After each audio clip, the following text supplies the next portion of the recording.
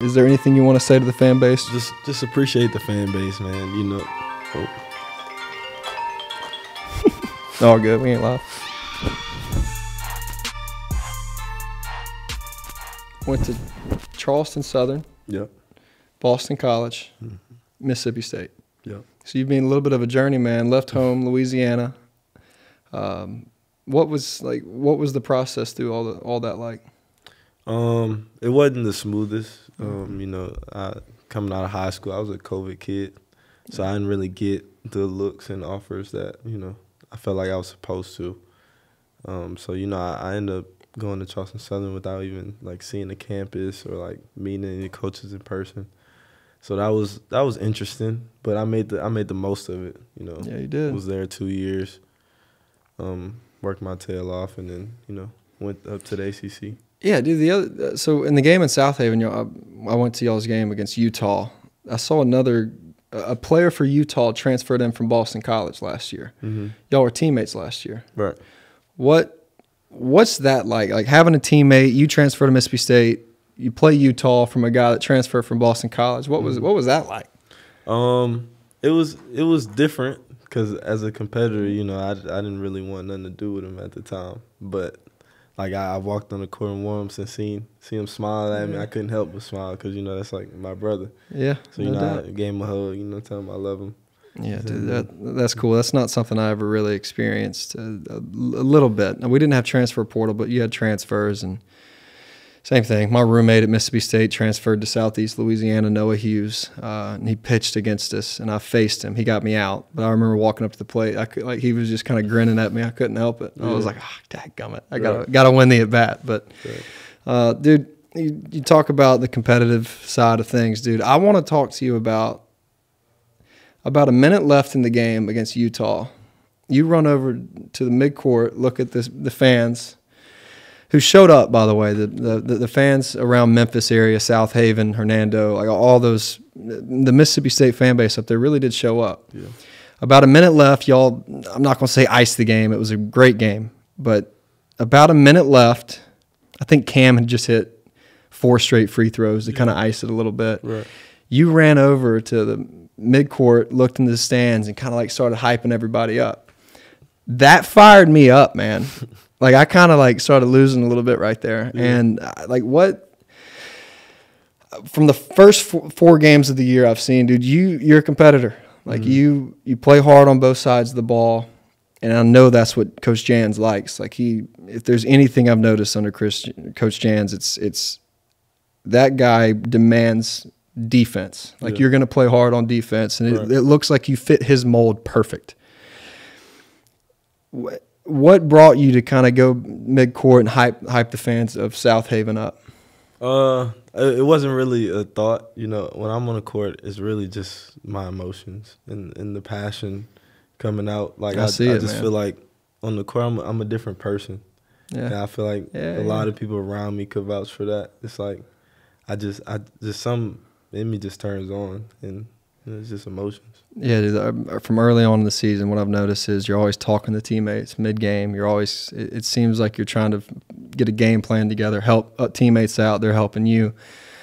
Absolutely love what I'm seeing, man. It's been really cool to watch, and seeing your competitive nature, seeing you hyping the crowd up in a big moment. That was a big win against Utah. Like those are the type wins in a neutral site that help you get to March Madness. Yeah. And dude, how's it been for you guys? Like, you're 4 games in. Like, how's the season starting? Like, on your terms. You know, our spirit is very high right now, but we also know, like, it's just the beginning.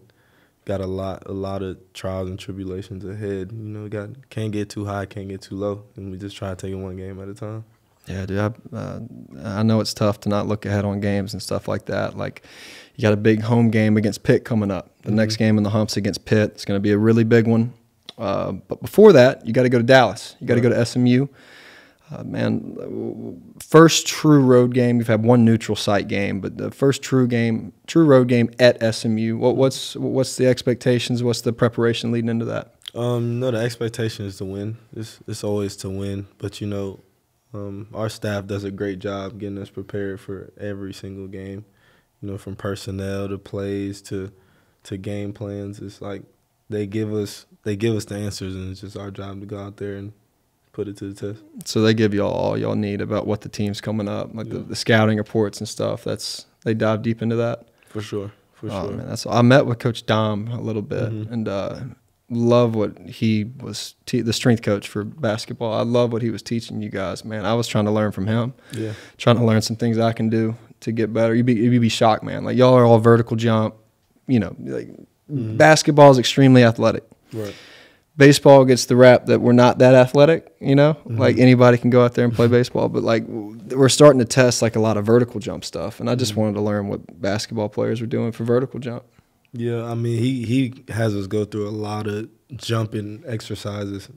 You know, I mean, some of the guys, our knees be hurting and stuff, but at the end of the day, it's worth it because he really knows what he's talking about. He does his research and everything's like catered to everyone's personal. Yeah, y'all play 2 games a week, 40-minute games, 2 20-minute halves. How is that on the body? Like I'm not familiar with basketball. I know I can watch basketball, but I'm not familiar with what y'all go through. What's the 2 games a week? I know they're all draining, but what's the 2 games a week recovery like? The body, like how do y'all handle that? And how's that feel? You know, during the season, it's hard to, you know, be playing at 100%. Yeah. You always have to be in the training room, taking care of your body, eating right, getting the right amount of sleep. You know, those things are key, especially because the way we practice, we try to practice harder than the games will be. So when we get in the games, it's easier. Slows down a little bit. Slows down a little bit, right? Yeah, and so, you know, we always just try to get our minds right for one day at a time. Yeah, I talked to Hub a couple weeks ago about that, and man, he's a special player. It's fun to watch him play. But you know, he was talking a little bit about y'all's training and all that stuff. Man, like now that season started, I kind of talked to him before it got rolling a little bit. But now that season's rolling, how does practice change? Like I know y'all's preseason's brutal, what y'all go through, but now that y'all are in season, it's got to be, you got to slow up on practice a little bit, I'm assuming. Yeah, a little bit, but you know, we still focus on trying to get us better at the end of the day, because Coach Jans, he always preaches like even though we're in season, we have to continue to get better and better and better going into March. Yeah, and those postseason games can't stay stagnant, but it's more, you know, pulling on the mental side, because you know the scouting, and you have to remember a lot of different things in order to, you know, bring it to the game. Yeah, another thing I've noticed this year is y'all don't really have a set starting 5. It seems like you guys have a collective team that at some point's all going to have to help y'all win some ball games. Yeah.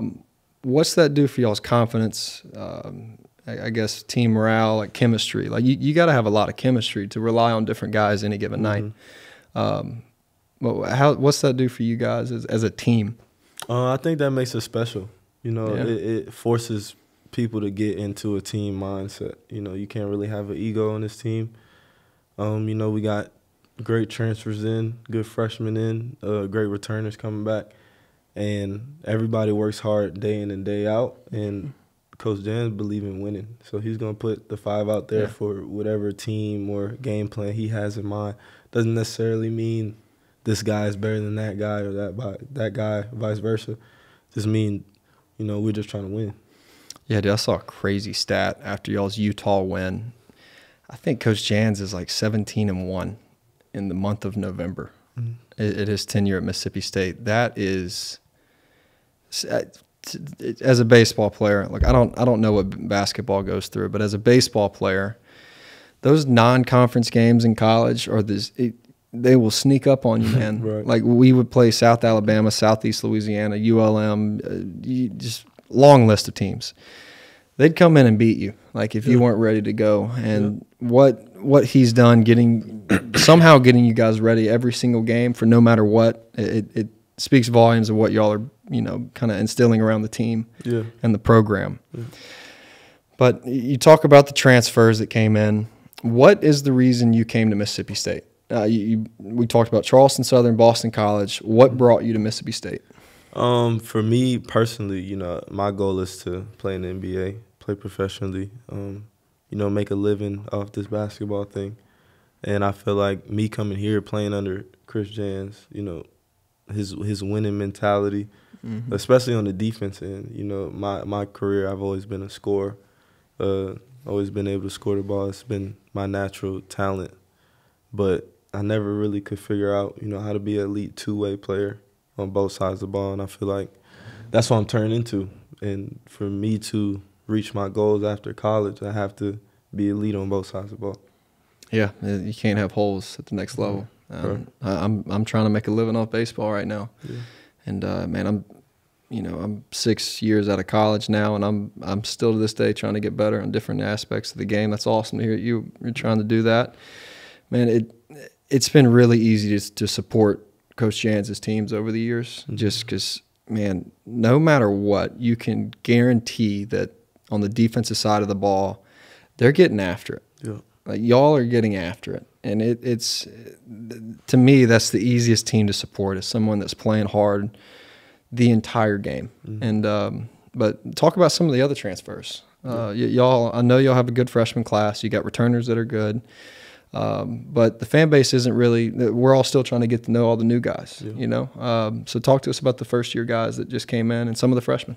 No, we got Riley Kugel, transfer from Florida. He had a big game against Utah. Yeah, he real did. big game. Got Michael Nwoko from Miami.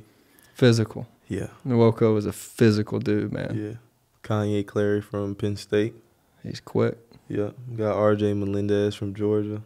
Yeah. Yeah. And then the freshman, Delquan Warren, and EJ Payman. Yeah. All right, now on the returning side, Cam Matthews, Hub, dude, Murphy. Let's talk about Murphy for a second. In the Utah game at South Haven, Murphy put up 18 points, 13 rebounds. He had a really big night, man. Yeah. And that, to me, it was awesome to see, because I don't like when y'all go into SMU next game. You don't know who's going to be the guy that helps win the ball game. Right.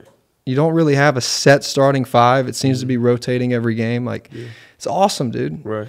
And I know we talk about the new guys, and there's different pieces. There's different pieces to this team that makes it so exciting. But how are you guys building that team chemistry? You say the chemistry is great. You guys are relying on each other. But I asked Hub this question: How are you guys building that trust around the team?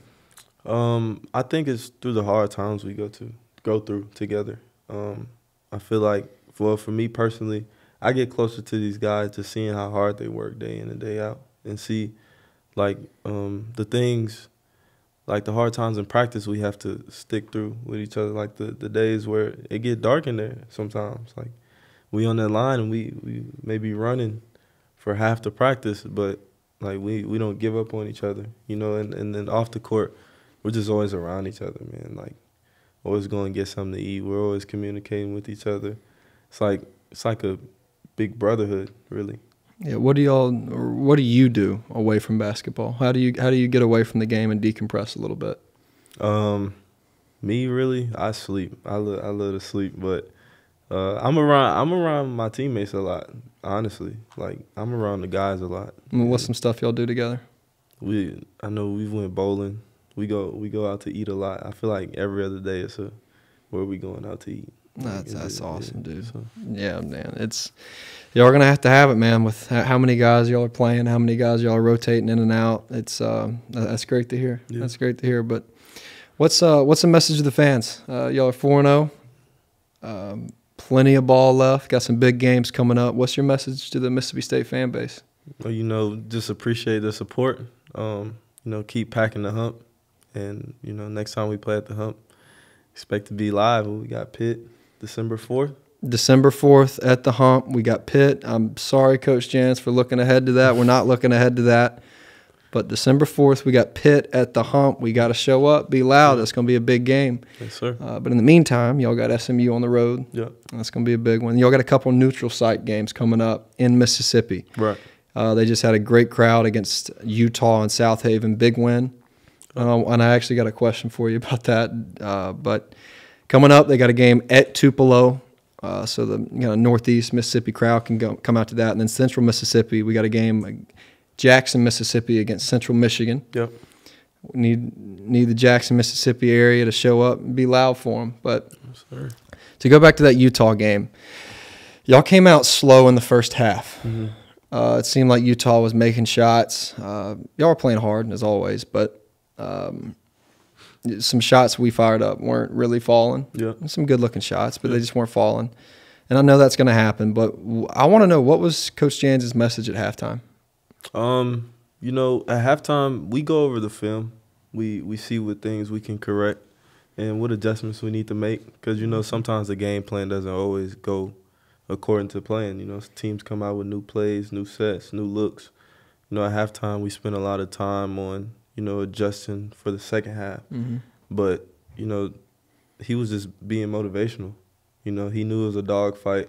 He knew we had to get out there and, you know, stick to our principles, stick to the main thing, you know, defense, rebounding, playing hard. He knew the shots were going to fall. We have a lot of talented players, a lot of talented playmakers, and, you know, it just all came together. Yeah, man, y'all came out in that second half. Whatever y'all talked about, it was really a great job, because y'all came out quick. I think y'all went on an 8-2 run in the second half, something like that. But it was quick, man. Like, that turnaround was quick. Not saying y'all played terrible in the first half, but like, Utah was on, man. Yeah. Like, y'all easily could have lost that game, but y'all came out in the second half, looked like y'all even played harder on defense. And that's not even really possible for you guys. Yeah. But shots started falling. I remember Hub banked one in from three. The bank was open. Yeah. But I tell you, a big play of that game was the alley-oop Kugel threw up to RJ. Yeah, RJ. Man, when that type of play happens in the second half of a basketball game after a slow first half, when that play happened, the place kind of went crazy. Mm-hmm. Like, what does that type of play like do for y'all? Our confidence is through the roof. I know we just want to get back and play defense even harder. My emotions come out a lot on the court. I'm very passionate, so I know for me, I had to like keep that internal for the time being, so I can get back on defense, and because it was a close game, every possession mattered. Everyone mattered. Yeah, every single one. So yeah. And then later on in the game, which was one of the guys I went to the game with, that was one of their favorite parts, was Cam going 5 of 6 from the free throw line. Kind of, I'm not going to say ice the game. That alone iced the game. There was a bunch of different things that I like kind of iced the game. But what was, like, for Cam to get up there and to make 5 out of 6 of the last 6 free throws, like that, the place went nuts, man. And that's whenever you kind of went over the midcourt and fired everybody up. Like for Cam to sink those free throws, like, how was that? What was that moment like? It was amazing, man, because it's seeing his hard work just pay off like that, you know, because he's not known as a shooter or, you know, a consistent free throw maker. And so in big times like that, he's stepping up as a fifth-year guy, leader, and, you know, just testament to his hard work, and, you know, had us all fired up. Dude, Cam's he's a lot of people's favorite player just for the way he plays defense, how hard he plays, how physical he is. Right. Like, dude, it ain't easy to score on you guys, but to score on Cam, it ain't easy. Yeah. And man, I loved seeing that, seeing him drain that. And then the game before, he drained a 3. Yeah. And it was kind of perfect. Like, it went right in, like nothing but net, right up from the top of the key, man. That was awesome. But dude, it's been a freaking awesome watching you guys so far. I'm enjoying the heck out of it. I know a lot of people are. What's y'all's goals for this year outside of just winning? Like what's some goals y'all have set? You know, our goals are pretty big. You know, we're trying to win 25 plus games. Trying to, of course, not just make it to March Madness, but we want to win games in March Madness. You know, we want to make it to the Sweet 16, the Elite 8, the final. Like, our goals are very, like, national championship big, and that's how we work, and that's what our mindset is. Preseason, y'all weren't ranked. Does that do anything for you? I talked to Hub about that, but does that do anything for your motivation for the team? Yeah. For me personally, it puts a chip on my shoulder. You know, my teammates, and I know Coach Jans will put a big chip on their shoulder as well. You know, me personally, I feel like I've always been an underdog, so I never have had a problem with it. It's just always just added fuel to the fire. Yeah, man, you talk about being an underdog. That's kind of always Mississippi State's kind of vibe, you know? I mean, like, for whatever reason, y'all go to back-to-back March Madnesses here at Mississippi State, and y'all come into this season with a team I was fired up about coming in with this recruiting class. To be unranked, it's like, all right, well, let's see what we can do about that. Right. And y'all are handling y'all's business, man, starting 4-0. Yeah. I really do think that Utah win is, when we look back, that's going to be a big win. Because it's a good team. It's a good team. Yeah. Utah was like top 10 in the country in points off assists. And what Utah did, man, was they passed the ball around. Like, it was just pass, shot. Yeah. And, you know, it's cool to see the different styles of play in basketball. Like, next week you might have 2 big men underneath the rim that you have to take care of. The next week you might have 5 shooters. Like, it changes. Right. And what does that do for y'all's preparation? And I know the coaching staff does a great job of scouting reports, but you feel like y'all have a team that can handle no matter what style of play y'all are going against that night? Mm-hmm. Yeah, definitely. You know, after every game, we watch the film on the game and we scratch it. We scratch it, and it's a completely fresh and new game plan because, like you said, every team brings us new challenges and personnel and things like that. And what makes us so special is, like you said earlier, like, we don't have a definite starting 5. Our team is so deep. It's like whatever team we play, we can match up with them and put whoever out there and not skip a beat. So that's a special thing. Man, you talk about kind of where you came from earlier. Your mom beat cancer twice. Yeah. Can you tell us about that, man? That must have been tough for you and for her and the family. You know, it was a tough time. I was younger, so, you know, I didn't really understand it at first, especially the first time. Yeah.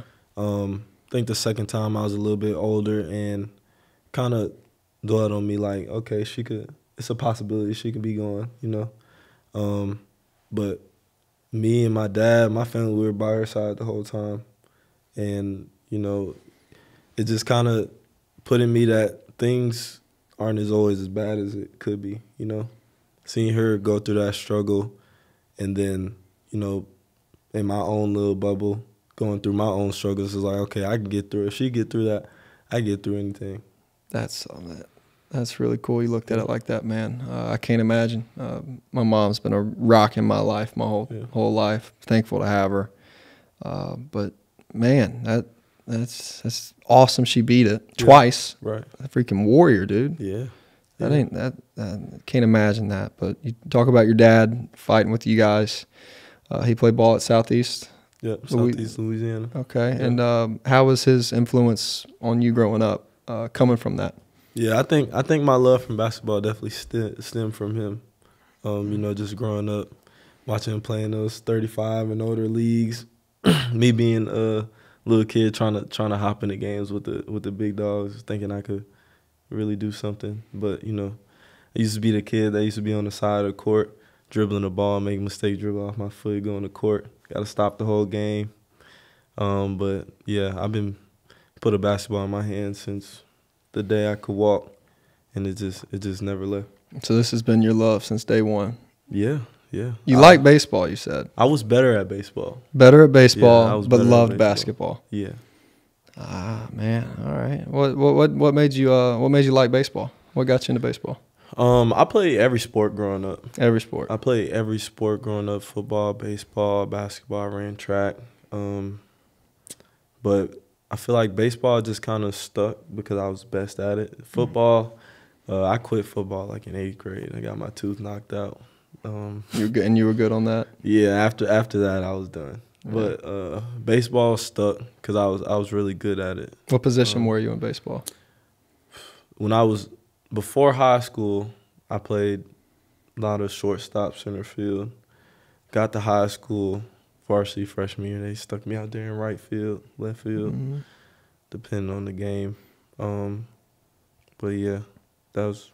So outfield, shortstop. Yeah, as I got older, it was more like center field, shortstop, More of the athletic positions. I pitched when I was growing up. I've always been an outfielder, and then now I'm center field mainly, and I play a little bit of left and right, kind of trying to learn the corners. I've been a center fielder my whole life, but just trying to be able to play all three. Right. Just trying to be versatile. Yeah. Wherever they need me, I'll help. Yeah. But what was basketball like growing up for you? You were around the game a lot. Your dad played. Well, I know you fell in love with it, but what was that journey like through younger days, through middle school, high school? I would say it was fun, but I would say mentally, for me, I just always felt like I was being looked over. I was a late bloomer. I didn't get my first offer until like my senior year of high school. So when it came to basketball, I put all my eggs in one basket. Yeah. Because the game. I love the game. You bet on yourself. Yeah. Didn't have any offers going into your senior year of high school, but you stuck with it. You said, this is what I'm going to do. Yeah. And I know COVID threw you a curveball. Like, that changed things for sure. It changed things for everybody. I lost a full season of baseball. Yeah. My first full season, 2020, completely scrapped. Yeah. So my first full season was my second year in 2021. Crazy, man. But what message do you have to little kids out there that want to be a basketball player one day? What's your message to them on their journey as they're beginning their journeys? Yeah, I would say to have as much fun with it as possible, because when you get to college, it's a business. When you get to the pros, it's a business, and we forget the times where we could just have fun, and not worry about the rankings and the politics and the who's this and who's that. Just take your time, work hard. Day by day, focus on you and your craft and have fun with it. That's awesome, man. That's a message I can use for baseball too. Yeah. Pro ball is a business. I love what I do. Wouldn't want to do anything else, but there are days that you got to remember, like, man, I'm playing a kid's game. Yeah. Like, I used to do this in the backyard, with my buddies, hitting a tennis ball with a stick. You know what I mean? Like, just that perspective's always good to get centered around. But man, that's really cool to hear. You got any brothers or sisters? Yeah, I have one big brother. Nice. Yeah. Did he play basketball at all? He played a little football. Played football. Football guy. Yeah, he's a little older than me though. So that's nice, man. So family's a big deal for you. Yeah. Yeah. That's a big thing at Mississippi State. Family. It seems like everyone I talk to is always talking about family. Yeah. And that's awesome. You found your home here, man. I'm happy you like it. Yeah. But before we go, anything you want to say to the fan base, as we are 4 games into y'all season and y'all got a lot of big games coming up? Yeah. We appreciate the support. I appreciate the support.